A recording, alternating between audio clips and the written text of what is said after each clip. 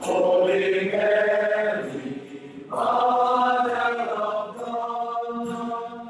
Today we are going to spend the whole day with the Blessed Mother. Now, I don't want to interfere with your seminary chapel, but I don't know, looking at the Blessed Mother there, such a beautiful picture. It is true that she is a humble person, but I would suggest, if Father Elvirio allows me, to say that maybe that image should be up there, next to the crucifix. Because that's where the place of the Blessed Mother. The Blessed Mother is always next to the crucifix. So maybe someone has a nail or something. That would be nice up there. Okay.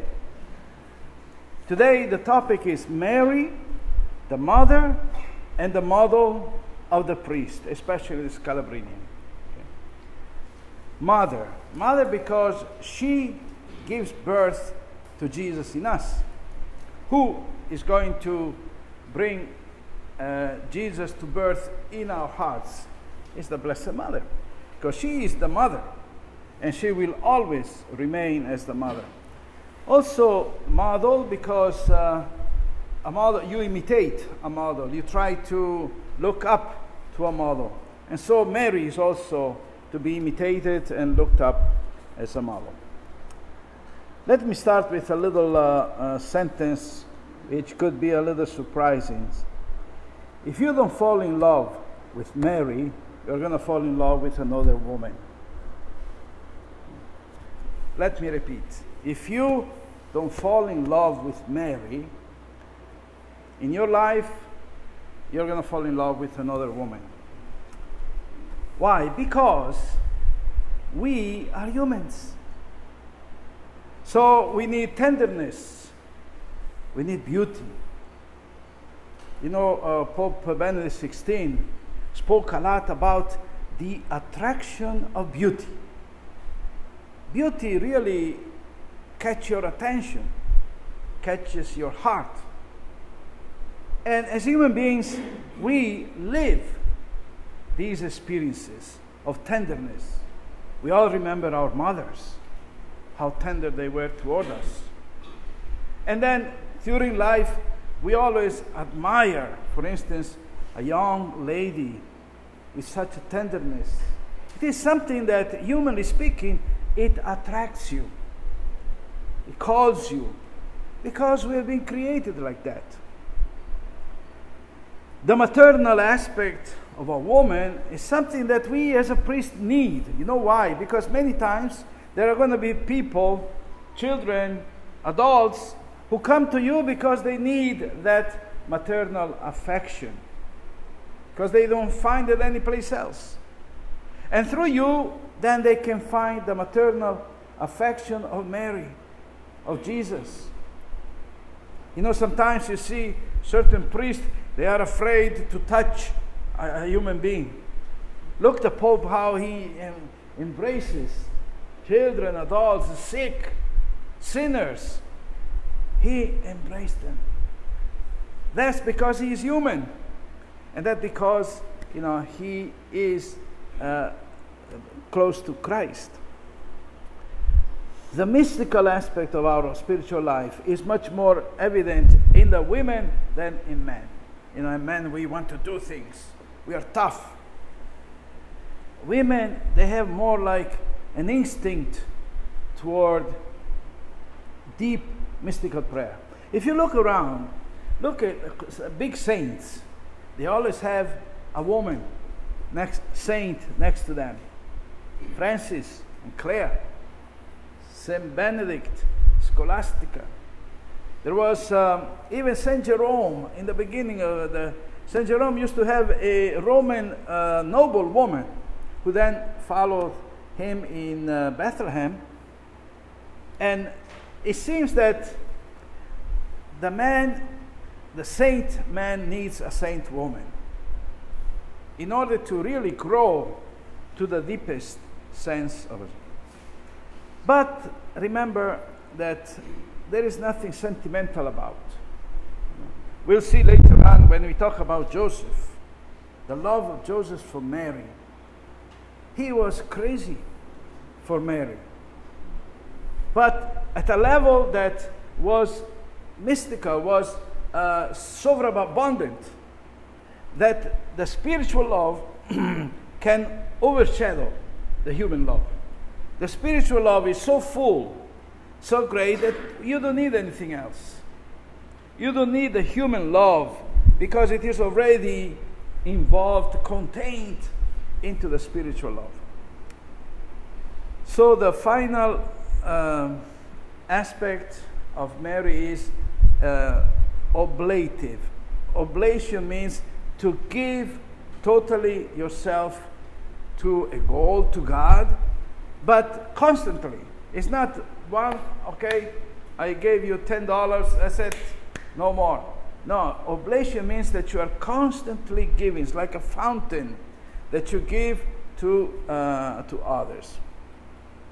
So let us start the life of Mary, the Annunciation. The Annunciation for Mary was something scary. You know, our painters, they paint all beautiful images, the angels, blonde hair. It was nothing like that. Because the angel says immediately, do not be afraid, Mary. The first word that the angel says, do not be afraid. Because it was something awesome, they say, but scary. The poor lady, all of a sudden, this girl was 14 years old. She sees a man next to her. Naturally, she was scared. And also, it was something totally strange. She never had that experience before. Nobody else had that experience before. So she was really taken by surprise and by fear. That's why the angels calmed her down, says, don't be afraid, don't be afraid. And then when the angel says, you're going to have a baby. Imagine this young lady. She was already consecrated to God, you remember, from the temple. She was all set in her ways to live the rest of her life in prayer and for God. All of a sudden, this young man says, you're going to have a baby. Wait a minute. I don't know any man. He says, if I accept to have a baby, I risk my life. Remember that according to the law of Moses, the women were pregnant before marriage, they had to be stoned to death, like they do today in Arabia. So when she says, wait a minute, if I'm going to have a baby, I'm going to be stoned to death. Secondly, what are my parents going to think? Thirdly, and my boyfriend, Joseph, he's going to leave me. What am I going to say to Joseph? That an angel appeared me and now I'm pregnant? Who's going to believe that? So you see that for Mary, that Annunciation has almost been a traumatic experience. As a matter of fact, she asked, how can this happen? She's asking questions because nothing was clear. Then all of a sudden, faith comes in. Then she remembers that the promise of God for thousands of years, the promise of God is that one day the Savior would come. And she was a good girl. She studied in the temple. She knew the Bible. So she knew all these promises of the Old Testament. And immediately it sparked in her mind, wow, this is the moment, the fulfillment of the promise for my people. And so in that moment, she put herself completely to the mercy of the grace of God. He says, let it be done to me according to your word. Even here it says, hey, wait a minute. Now I have to prepare the cradle.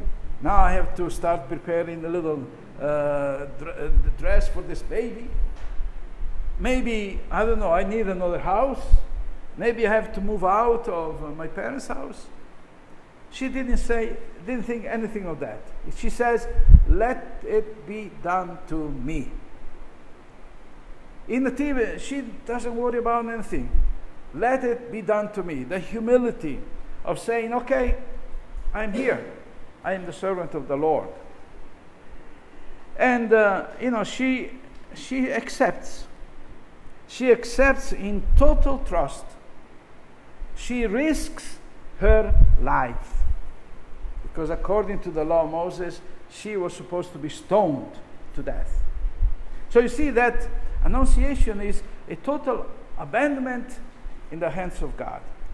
Happened what happened to me, I am here. Let it be done to me. Now let's look at Joseph. So Joseph, all of a sudden, says, wait a minute, you are pregnant. But we don't live together. How can this happen? But the Bible says something very interesting. He was a just man, a holy man. Why? They say that even Joseph was already consecrated to God.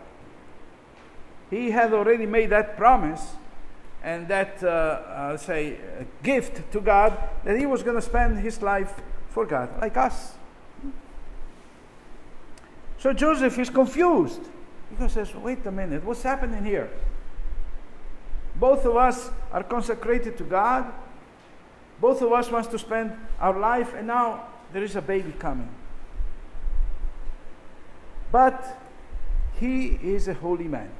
Remember that. He does not doubt Mary. Never. Joseph thought, oh, maybe she went with another man. Never passed this in the mind of Joseph. Because he knew her too well. And he knew that whatever was happening was not something wrong, but it was something beautiful, something great. But he feels that it is too much for him. Wow, he says, I don't know how to handle this. What can I do? How do I treat this? And so because he was a just man and loving man, he loved Mary. And he knew that it was impossible that she would have done something wrong. So the only solution is, okay, I bring you back to your mother. Stay there with your mother. I don't want to get involved in this. And that was the easiest. You know why? Because if Joseph would have said something to the rabbi would have called Mary to be stoned. If Joseph would have said, look, she's pregnant, but it's not mine, the baby, because they are already married, legally married, Mary would have been stoned to death. So that's why Joseph, and the Gospel says very clearly, he didn't want to expose her, to the criticism of the town. So Joseph says, okay, let's secretly stay home, go to your mother and stay there. The angel comes to him and says, no. You must take Mary.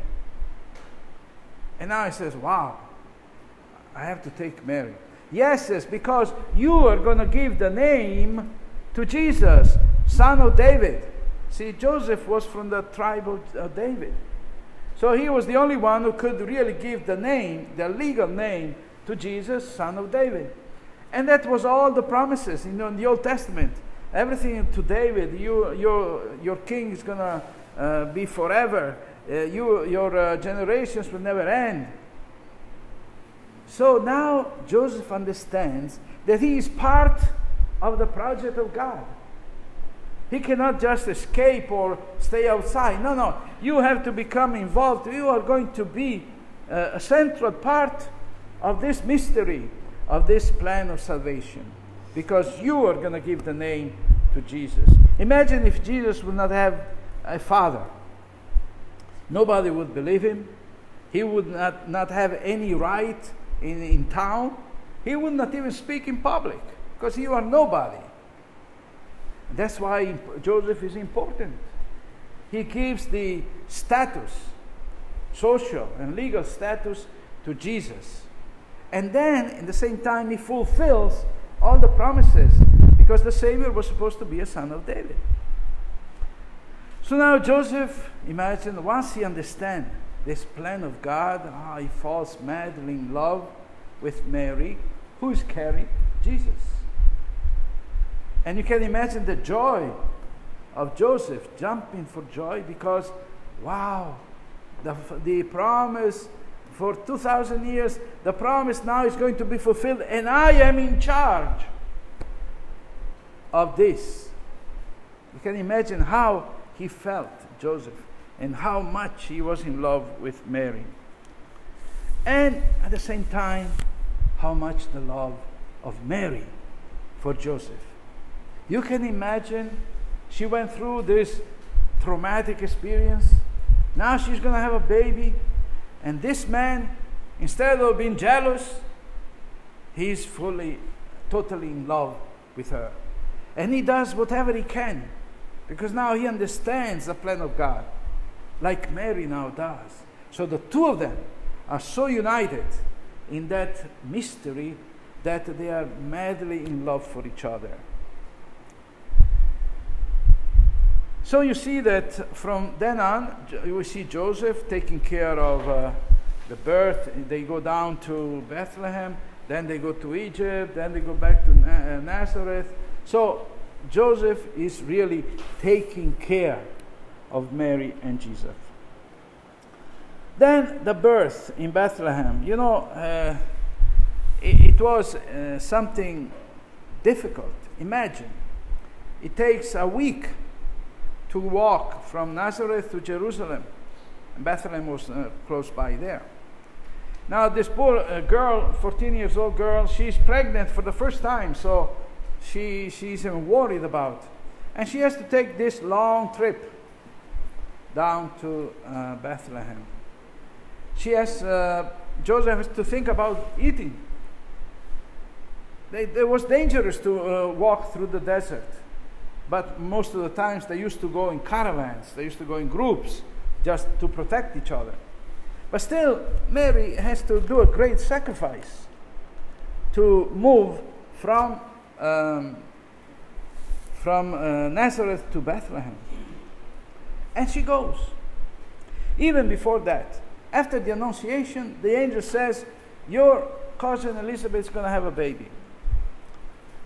She doesn't say, oh, but now I'm pregnant. Oh, but now it's too much. I don't have a donkey. I don't know if Joseph wants to come. She doesn't find excuses. She just runs down to Ein Karim, where her cousin Elizabeth is having a baby so late. And there, it says, you see two women full of joy. Actually, even the two babies in their wombs leapt for joy. Mary doesn't think about herself, but thinks about her cousin, how to help her cousin. And when they meet each other, Mary comes out with a beautiful song of Magnificat. I forgot to bring it, but anyway.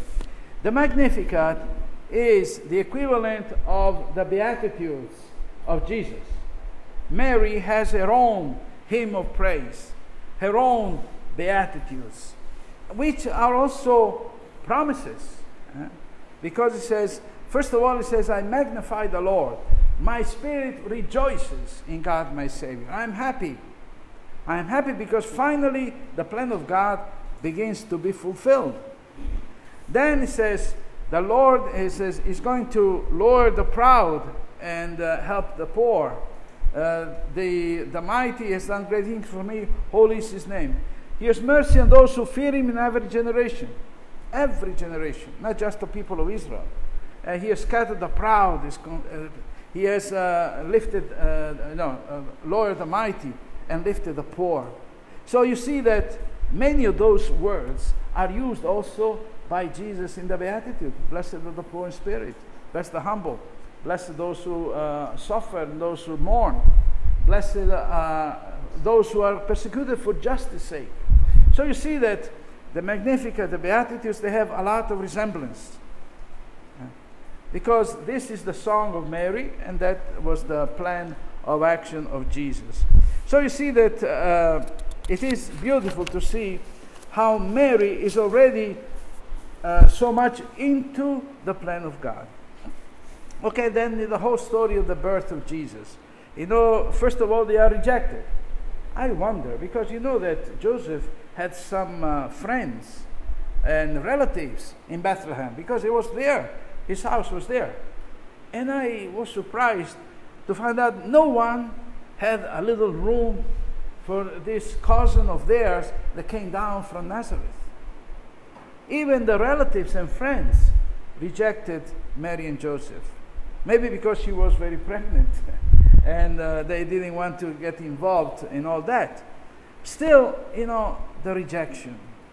Mary and Joseph, these two young people, with such a great mystery in their hands, and nobody else helps. Nobody is helping. That was, I think, a very, very tough situation. They are in a town that not well known, because they were coming from Nazareth.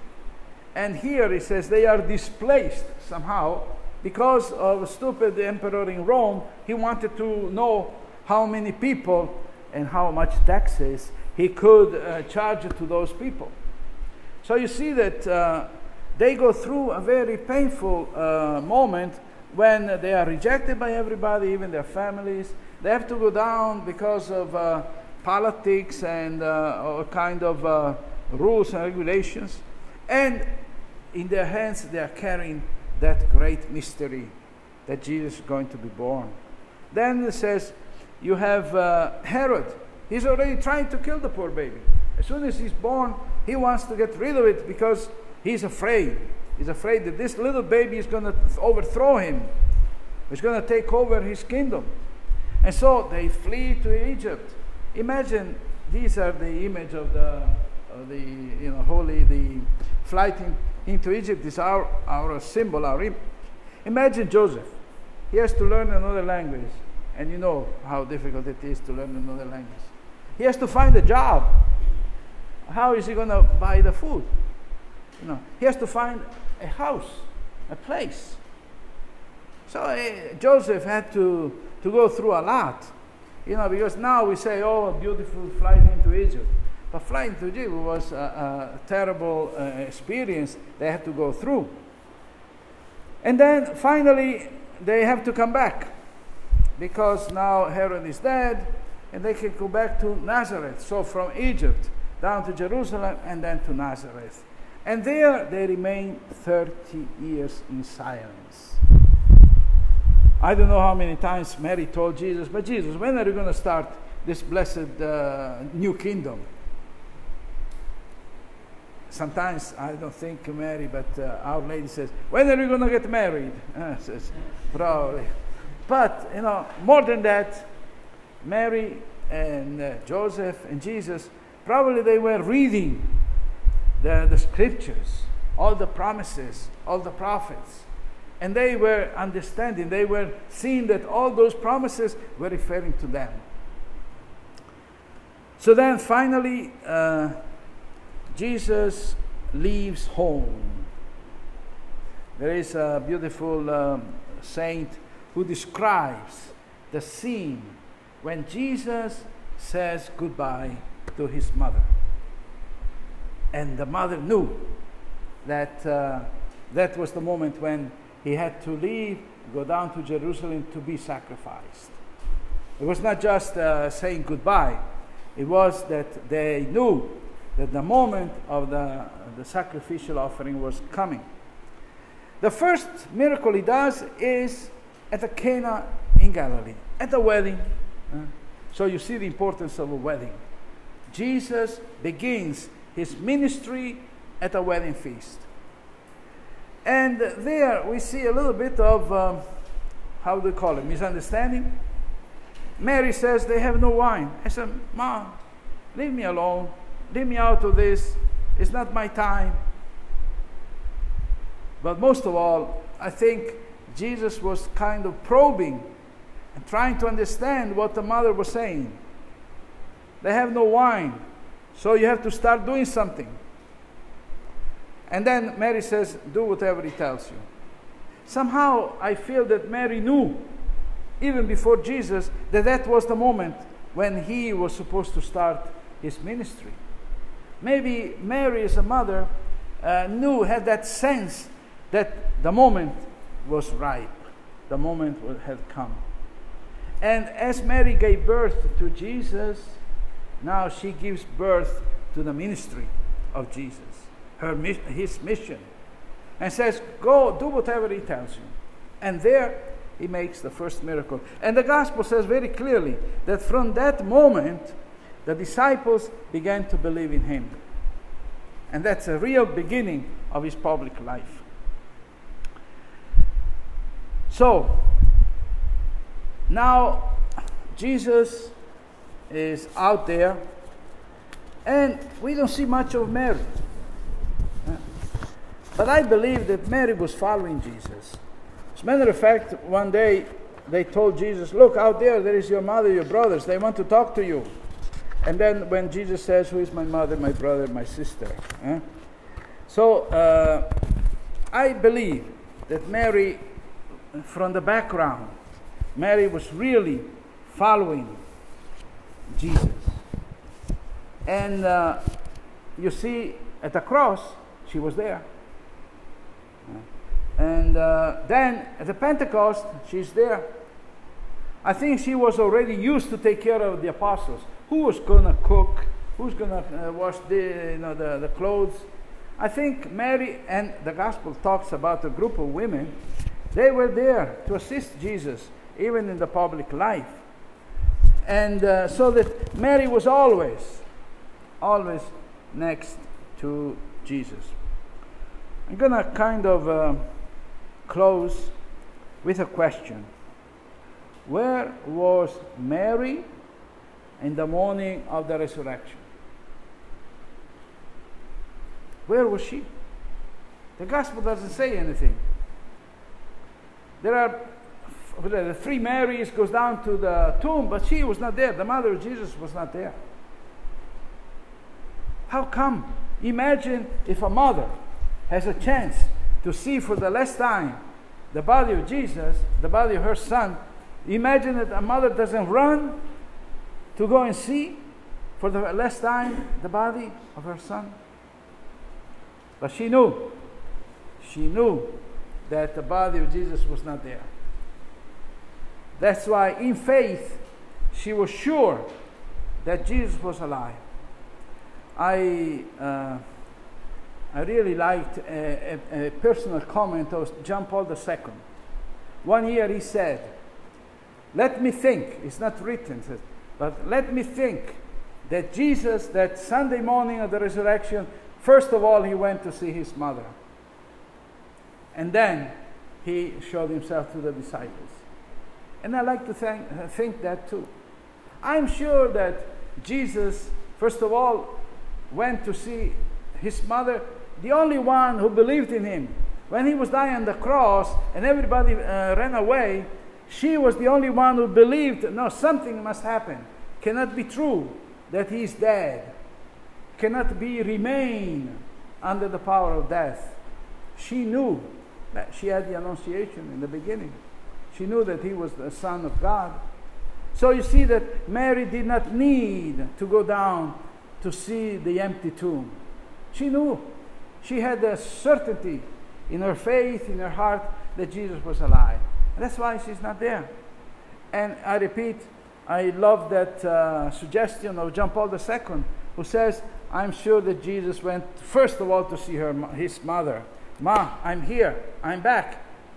Like you believed me, now you see, I'm here. So you see that Mary. And then Mary is the one who is able to gather all the apostles. No, everybody's run away. Who is the one kind of gathering back all the disciples? That's Mary.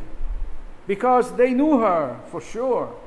And because I believe she was doing that even before, when Jesus was alive.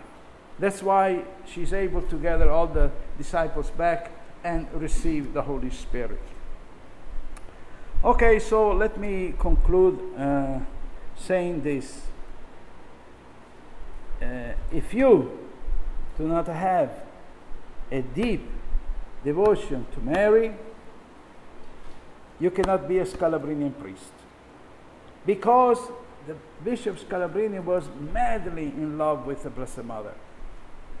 And he built and restored many shrines to the Blessed Mother. And we'll see in this afternoon that Mary is also a copy, a reproduction of our own vocation, annunciation. Our vocation call is an annunciation. Rejection, how many times we had difficulties of following our vocation. Then we have to move away. You come from Vietnam, from Indonesia, from whoever, Brazil, and you too have to move away. And then all the consecration, the vows that Mary took. The life of Mary is exactly the life of the priest. It's like a copy. So that's why I say Mary is a great part. Actually, it is a necessary part in our life as a priest. Let me conclude that with a little example. I had the opportunity to work a lot for Mary in my life. And I am almost privileged and happy that I was given the possibility of doing something for Mary. When I was about 23 years ago, my father died, and I go home and I see my mother next to a radio with rosary beads. I said, "Mom, what are you doing?" There is a beautiful rosary in this radio, and I pray with them. 1 day, 2 days, and I see my mother there all at 5 o'clock, 5:45. She goes there with the rosary bead and prays. At that time, I was working in New York in an office for Italian immigrants. And I started listening to the radio. I said, wow, this is good. Good stuff. And immediately came to my mind, what a beautiful thing if we could bring this radio from Italy into the Italians in New York. And so when I came back, I started talking a little bit. 2 or 3 people got together and they say, yeah, okay, let's try to make something. A few months later, I called the people in Italy, says, we would like to have your radio here in New York. And he says, okay, he says, give us a few months and we'll be there. Imagine, when we started by ourselves, I was paying $1,000 a month to have a little radio. They come and they had all their papers done, and they start $10,000 a month. Oh my God, says, who is going to find that money? Who is going to ask, we are just starting. And then I was thinking in my mind, if my superiors know about this, they're going to say that I'm crazy. How can I get involved in such a big project? So I remember I didn't sleep for 2 or 3 nights. I says, my goodness, how am I going to tell the superior now? And they said, don't worry, we'll do it, don't worry. Yeah, don't worry, but then once you go back to Italy, it's up to me. Yeah. He says, I'm staying here, you go and I'm staying. But then I felt almost like a peace of mind. I was afraid, but deep down it says, no, this is a good thing, has to go on. And actually, they started. We started. And for many years in the beginning, they supported me, so the radio was able to go on. And then we got some volunteers, some people. But I tell you, and Father Mariano can tell you because he succeeded me, you know how much good that radio did, is Radio Maria. And it did so much good, even today. Today I find people, especially the elderly, all over the place, oh, Father Walter, thank you for Radio Maria. And thousands and thousands of people pray together every night with the radio, like my mother. And with that radio, I was almost obliged to be in touch with the Blessed Mother. I think she got me and says, now you are going to do this job. And I thank the Lord and the Blessed Mother because that gave me a chance to be close to the Blessed Mother. Close, preaching, talking, praying together with people, always together with the Blessed Mother. And I can only thank the Lord, the Blessed Mother, for this opportunity to be at her direct service, doing things for her. And that gave my life, my priesthood, a lot of joy, a lot of satisfaction. And when sometimes I went off the road, she brought me back. He says, now you stay here, be a good boy. And then says, I was able to live a beautiful life as a priest and as a Scalabrinian. So I say, the Blessed Mother, and you know that the immigrants have such a great faith on the Blessed Mother. All kind of immigrants, they are so attached to the Blessed Mother. And we, as their shepherds, we have to be even more attached to them. And it's strange that I was in Montreal, Our Lady of Pompeii. Now I'm in New York, Our Lady of Pompeii. And before St. Joseph. So I have the two of them together in my life, as a priest. So I repeat again, if you don't fall in love with the Blessed Mother, you're going to fall in love with another woman. Okay?